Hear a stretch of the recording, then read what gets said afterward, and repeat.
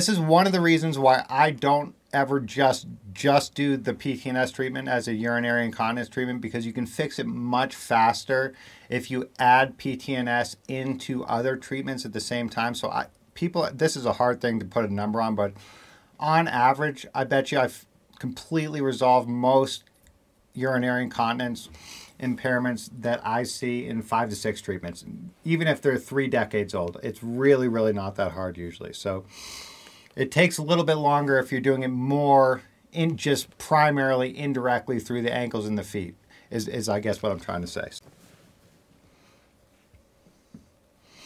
So I just add in PTNS treatment to how I'm doing all my other treatments, and it just makes everything better. It's a great way to do it, you guys, because if you think about, we want to treat the autonomic nervous system itself. I never think about just treating the incontinence, because that's not how to fix incontinence. You have to think about why the incontinence is there.